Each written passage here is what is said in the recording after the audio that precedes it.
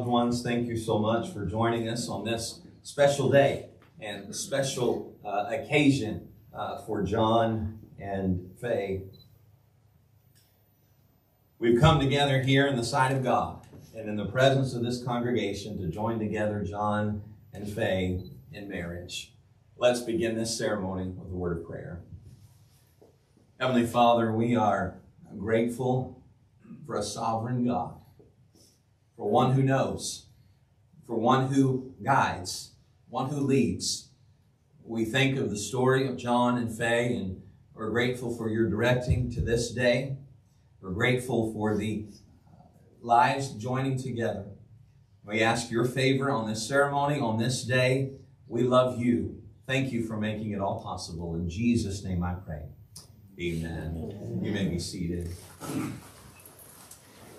It's in Ephesians chapter 5 that the Apostle Paul quotes from Genesis and makes a remarkable application regarding marriage when he says this: "For this cause shall a man leave his father and mother, shall be joined unto his wife, and they two shall be one flesh."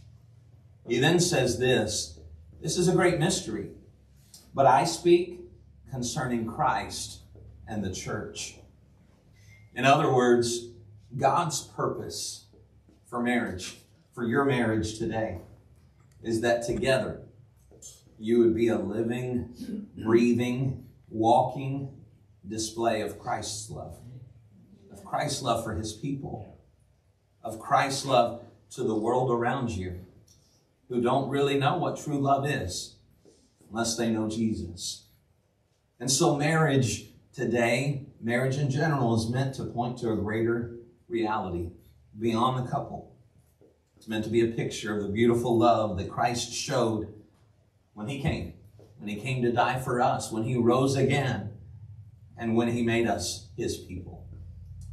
At this time, John has prepared something for Faye. I'm going to get this microphone so that we can all hear as well. I rewrote this about 4 o'clock this morning, so Faye, we talked sometime before we met, and that's the day I'll never forget. As I looked into your eyes and pretty face, and when we held each other in a sweet embrace, I didn't just see the beauty in your face, but the beautiful person from within you.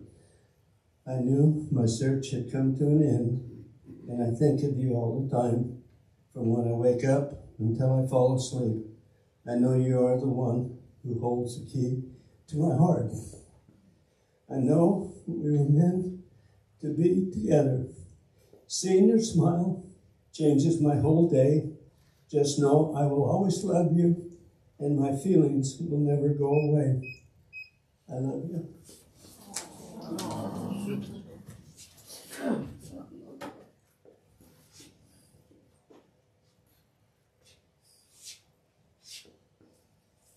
Give all of us a time to regather from that now. At this time, the couple will declare their intent for one another. John, will you have Faye as your wife, to live together as God has ordained in the holy state of matrimony? Will you love her, cherish her in sickness and in health, and forsaking all others, be faithful to her as long as you both shall live? I will. And Faye, will you have John as your husband, to live together as God has ordained in the holy state of matrimony? Will you love and submit to him, honor and protect him in sickness and in health, and forsaking all others, be faithful to him as long as you both shall live? I will. The couple will now exchange their vows.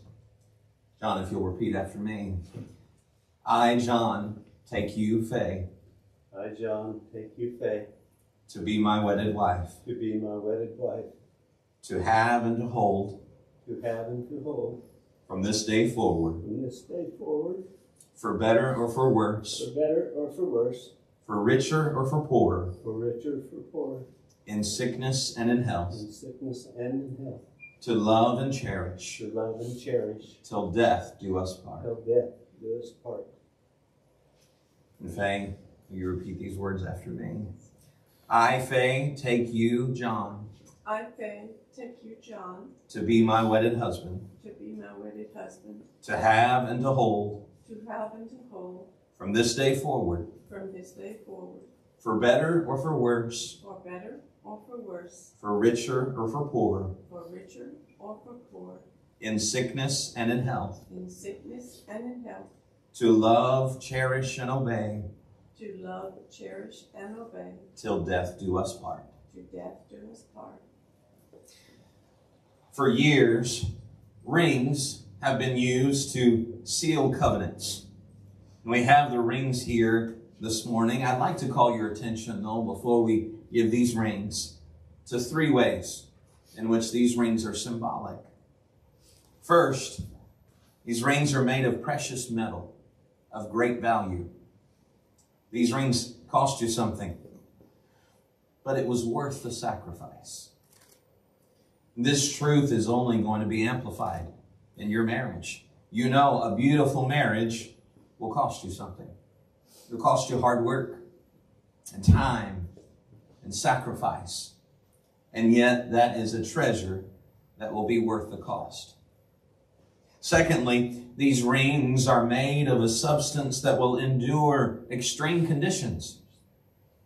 And no matter how happy and excited the two of you are today, you can rest assured, in the days ahead, your marriage will be tested by extreme conditions. They'll tempt you to forget the vows we just made today. So let these rings remind you that your vows are meant to endure even the most extreme conditions. And thirdly, this ring is a never-ending circle. And let this remind you that the love you vow to each other today is not a feeling, it's a choice that should have no end. Just as this circle continues in your ring, so will your love continue for one another. So John, would you please place this ring on the 3rd finger of Faye's left hand? And as you do, John, do you give this ring as a symbol of your love to Faye? I do. And Faye, will you accept this ring as a symbol of John's love, and will you wear it always as a reminder of your love to him? I will. Now, Faye, if you'll please place this ring on the 3rd finger of John's left hand. And Faye, do you give this ring as a symbol of your love for John? I will. John, will you accept this ring as a symbol of Faye's love, and will you wear it always as a reminder of your love for her? I will. Let's pray a prayer of dedication with this couple at this time. Heavenly Father, we come to you on a special day, Valentine's Day, a day we consider love. Of course, none of us would know what love is apart from you.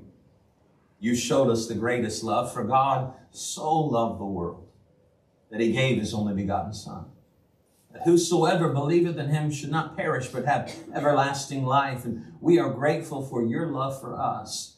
The church is called the bride of Christ. What a wonderful picture of marriage. Lord, as we see these two joined together in marriage, John and Faye, may their love be a picture of your love for us. May their love continue through difficult times. Would you draw them closer to you and closer to each other?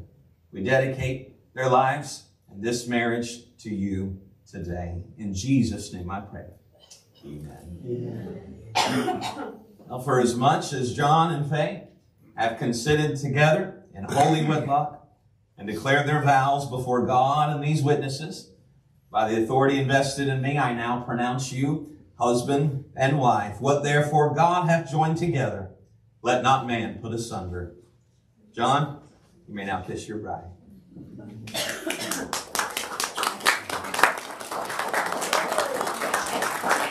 It's my great privilege to present to you for the very first time, Mr. and Mrs. John Burgoon.